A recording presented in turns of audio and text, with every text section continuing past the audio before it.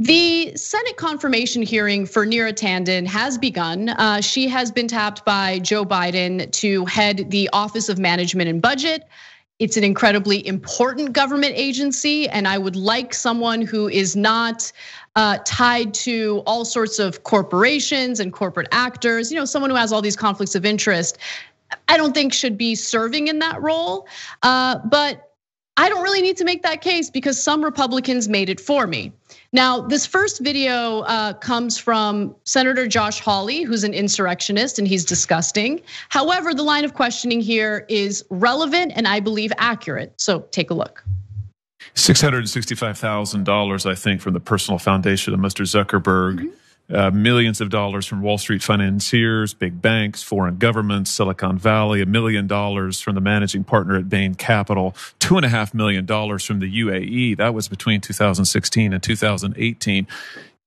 Given this record, how can you assure us that you'll work to see that these Silicon Valley and Wall Street firms don't exercise undue influence? Frankly, influence that they've already got in the making of government policy and the control of our economy. I mean, how can you assure us that you're going to be an independent actor when you've been so close to them to have raised so much money over all these years? I really appreciate that question. And I would say I and the Center for American Progress aggressively take on the role of Facebook and tech companies, have called for higher taxes on companies, regulations of Wall Street, financial transaction tax. I'm proud of the record of the Center for American Progress and policies that will limit the power of Wall Street, limit the power of tech companies. Now, again, this line of questioning has to do with the clients that the Center for American Progress worked with, how much they spent on the Center for American Progress, especially when Neera Tanden was the president for the Center for American Progress, a think tank, which I've said it before, I'll say it again, think tanks are nothing more than an opportunity for lobbyists to launder money and try to skirt the types of regulations, what few regulations we have on lobbying. So I don't really have much respect for Center for American Progress or any other think tank that gets cited by the mainstream media as if they're credible organizations that should be cited. So I like that line of questioning. What did you think, Francesca?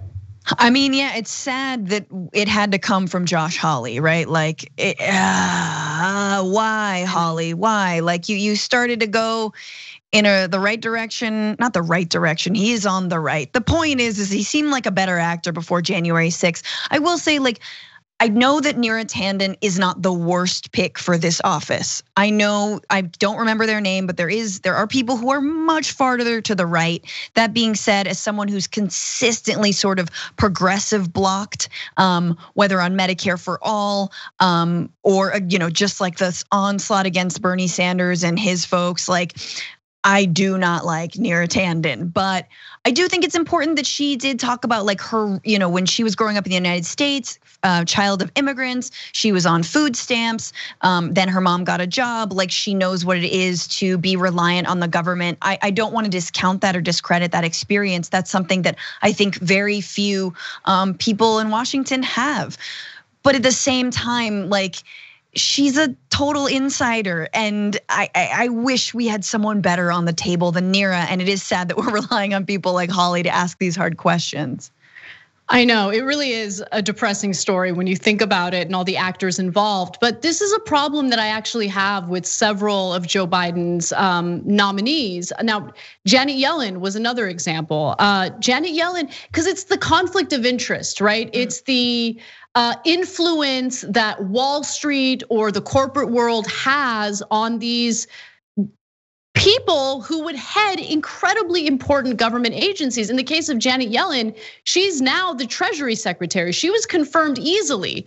And that's because the thing that Janet Yellen engaged in that I disagree with, that the rest of Congress doesn't seem to have a problem with, is the $2.7 million that she made in Wall Street speeches, giving Wall Street speeches, not like 10 years ago, guys, over the last 2 years,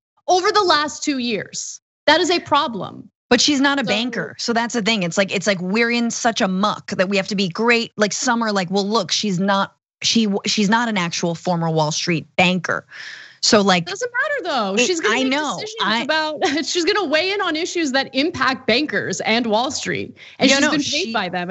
Exactly. I think it's slim pickings. And that's actually a reason why, like, when it comes to Democratic leadership, like how can there be like a larger base of leaders, folks like the Squad, folks who come from places like, the public education system, like, Representative Jamal Bowman, rather than just people who come from the inside, right? And just people who come from the already designated elite.